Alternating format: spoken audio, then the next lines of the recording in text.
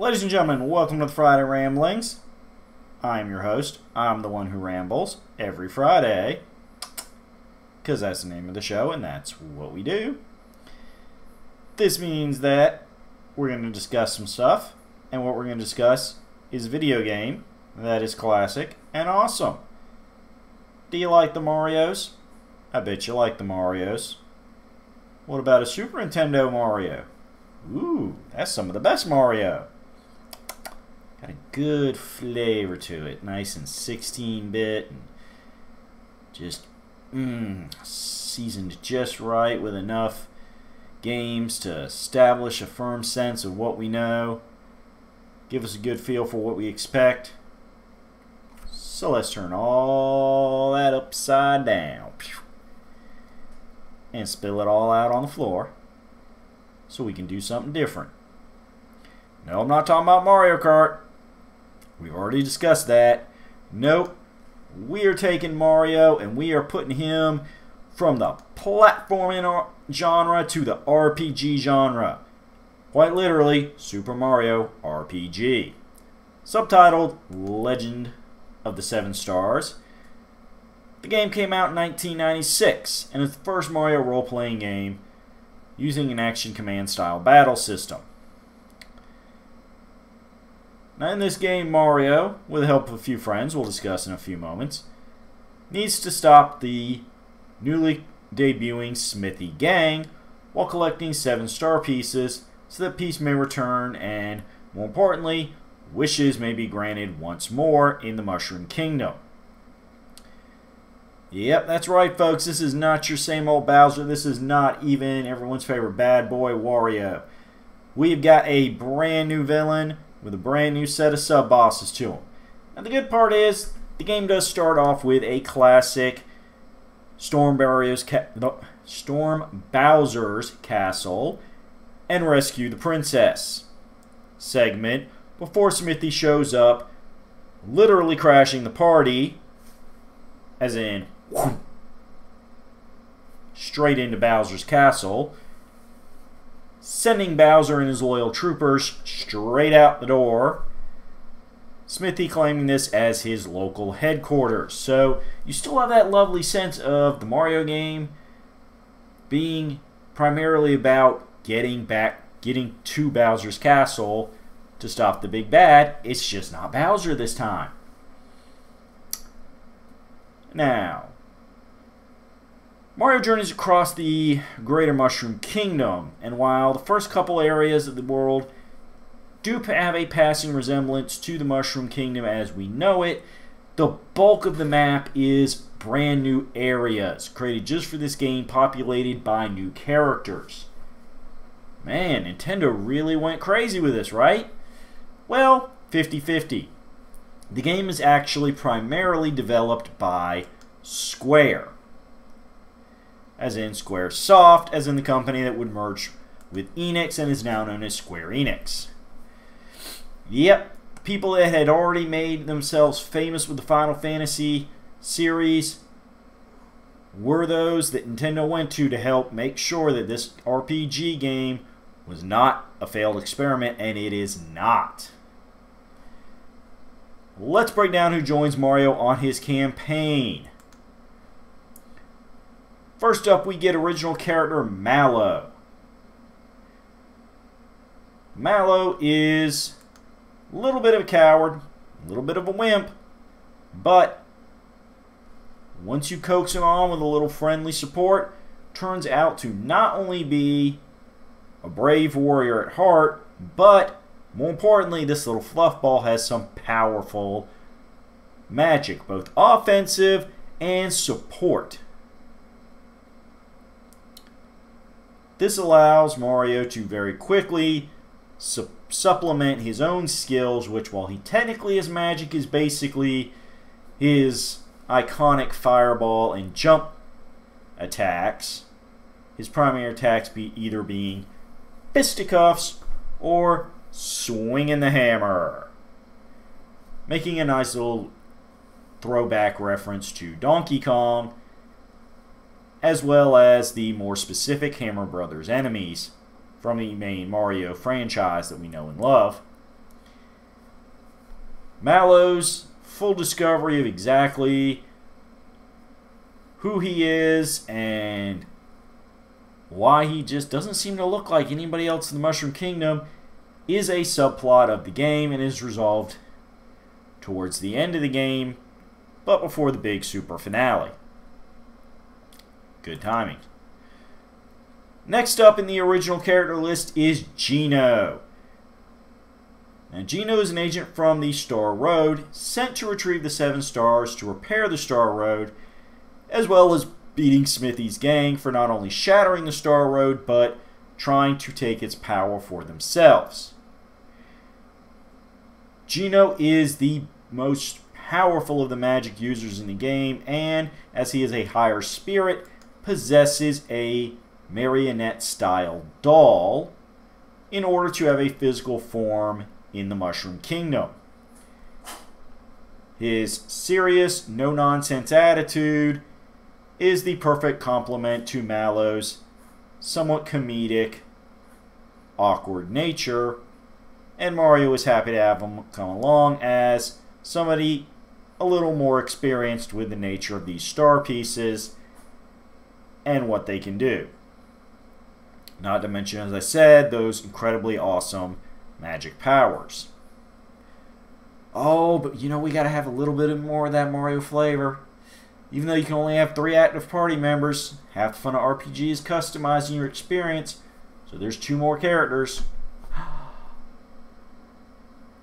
You can even go full classic here, and after a certain amount of game, recruit the exiled Beast King himself, the Cloud Conqueror, Bowser.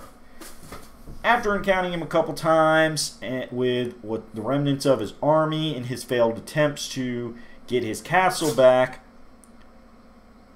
you ally yourself up with Bowser, who is a physical tank. Besides having a strong attack and he also has strong defense, and he is more than capable of plowing through most characters in the game. However, he will insist that he is not equals with Mario, but that Mario himself has been recruited into Bowser's Koopa Troop, because underneath it all, Bowser is still the gruff conqueror he always has been, and will refuse to concede Mario is anything but a weaker link in the greater chain that is Bowser's Empire. So who else joins us? Maybe Luigi? No, sadly Luigi does not appear in this game. Maybe one of the Toads? No, they're going to stick mostly to the spin-off sporty racing games. Could it be? Is this a rare, especially for this far back, playable appearance of Princess Peach Toadstool?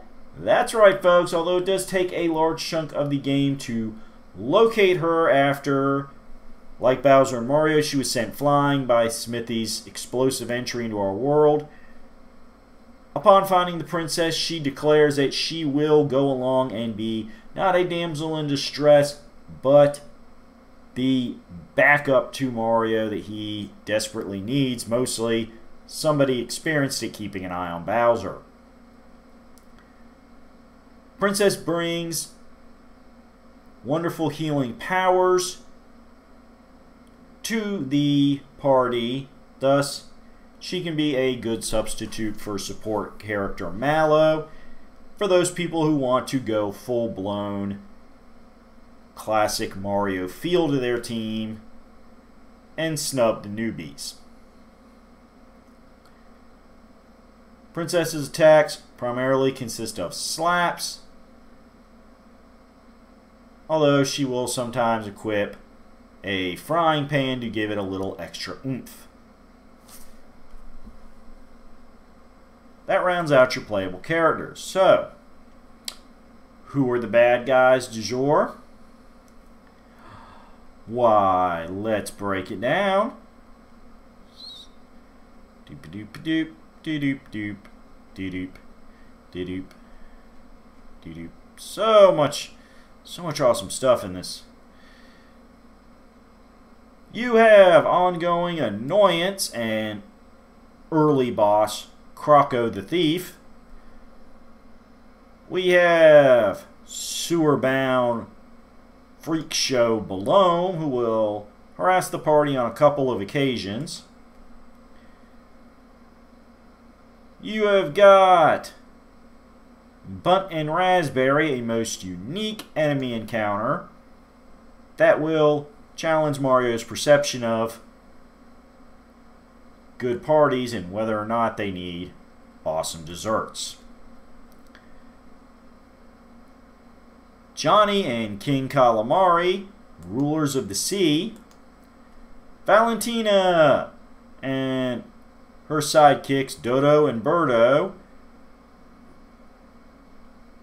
But more importantly, we have got various members of the Smithy Gang, such as Mac, Bowyer, Punchinello, Yuridovich, Mega Smilax, Zardragon, Zombone, 5 Axum Rangers, nicely color coordinated for your pop culture reference meta joke needs. Boomer, Factory Chief, his manager and director, and of course Smithy himself, appearing in a couple different forms. You also have as optional bosses people like Culex, and depending on how you play the game, you may or may not pick a fight with Booster.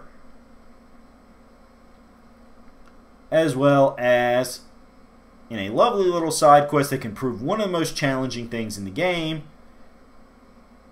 the martial arts master of Monstro Town, Jinx, who seeks to challenge you and prove who is the best warrior of all time.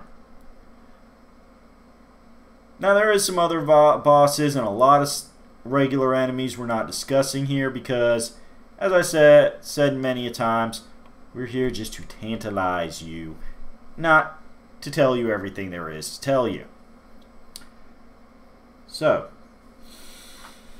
is this a game that you should play? Or is it a game that's really not so good?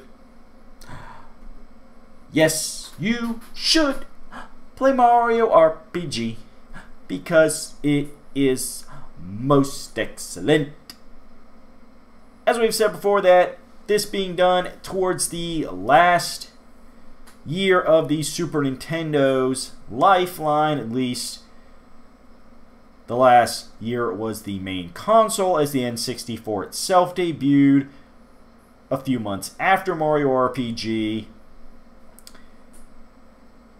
Legend of the Seven Stars manages to play with what little bit of established Mario formula there was, presenting things in a pseudo 3D atmosphere that served as a wonderful transition to those who played it to the full 3D awesomeness of Mario 64, as well as providing a bigger and grander world to Mario, and more importantly, putting some serious character development on the Princess and Bowser.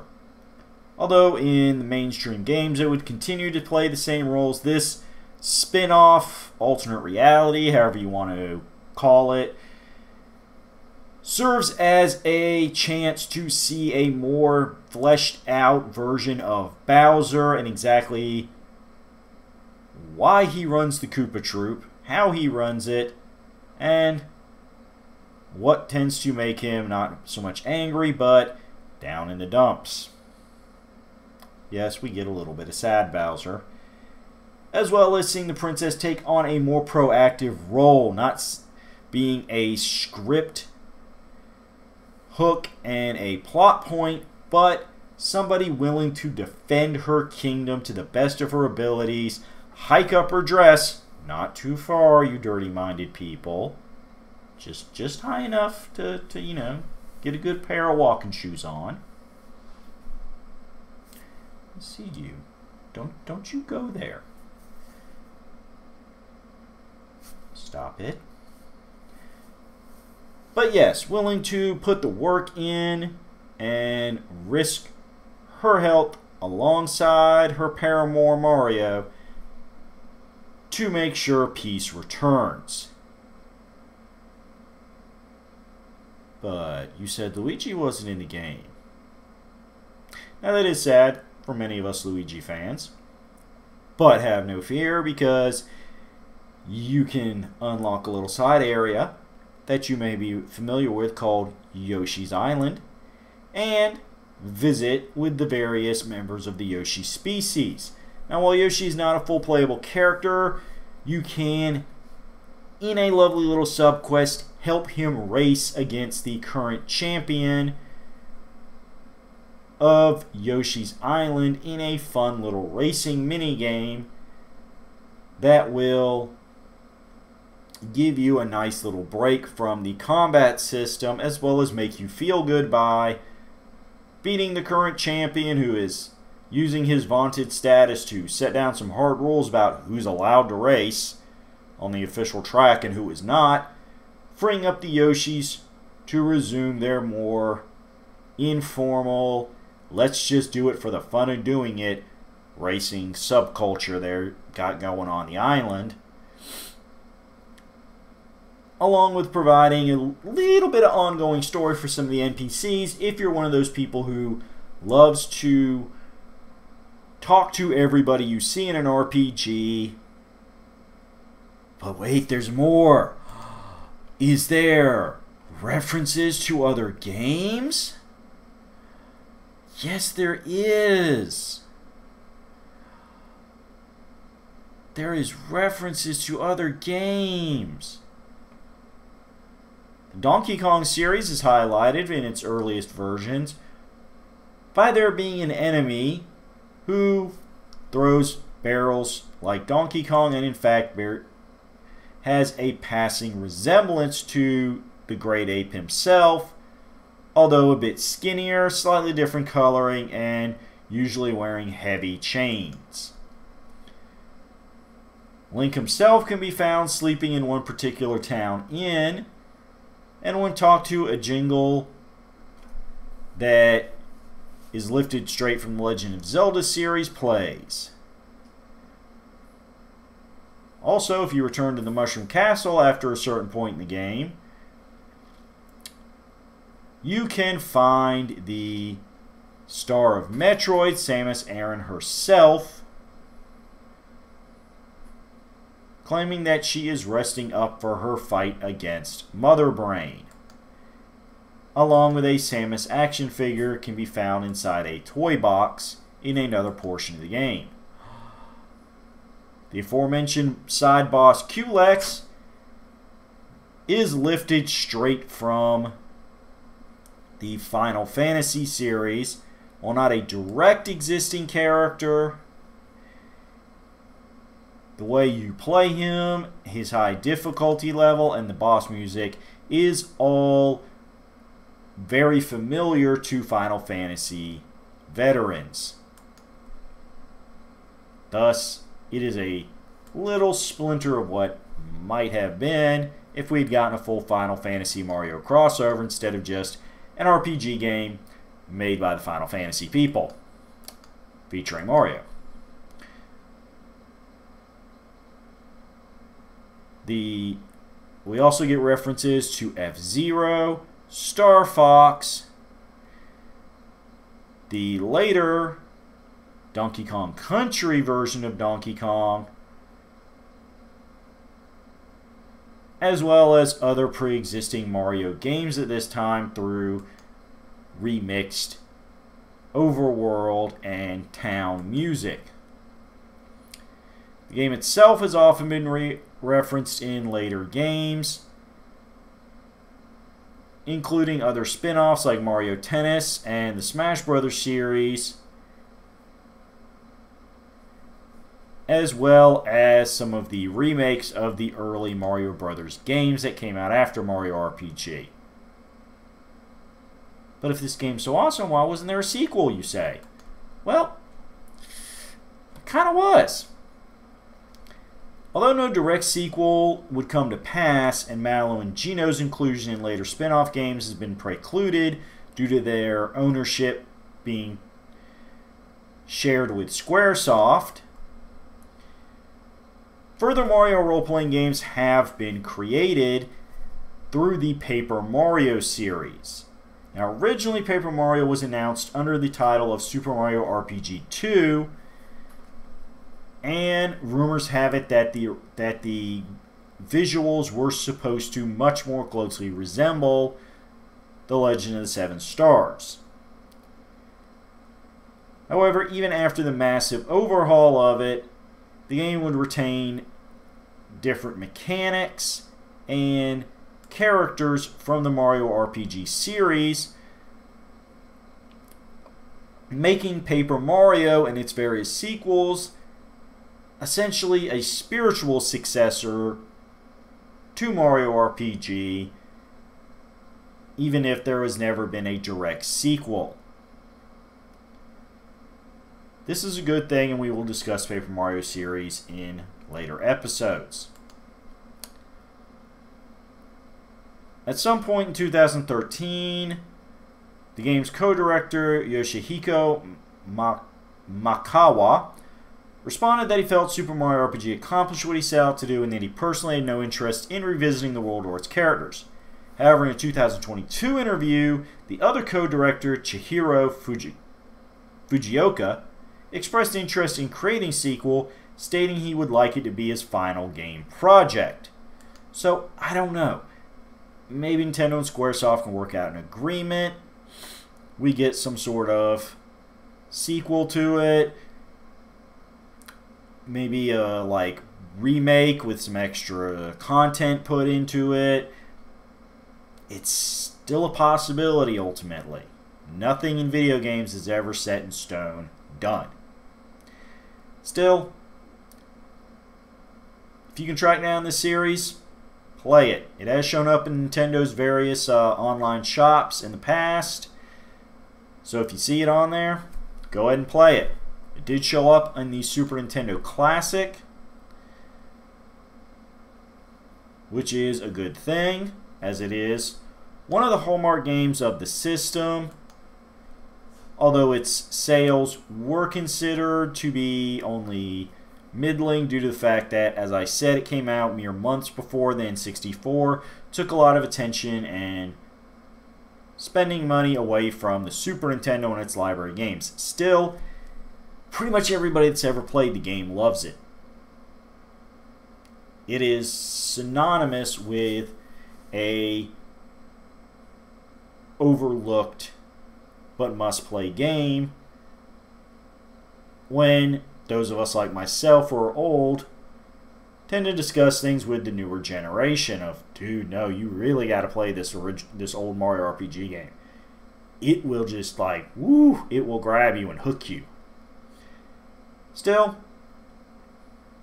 that's all I can tell you without feeling like I would be ruining part of the game for you. I want you to enjoy and experience the story, because RPGs are all about story, the fun mechanics that are easy to understand, but hard as sin to master, and potentially rage when you realize, no matter how thorough you think you're being, there's still a couple secrets you didn't find.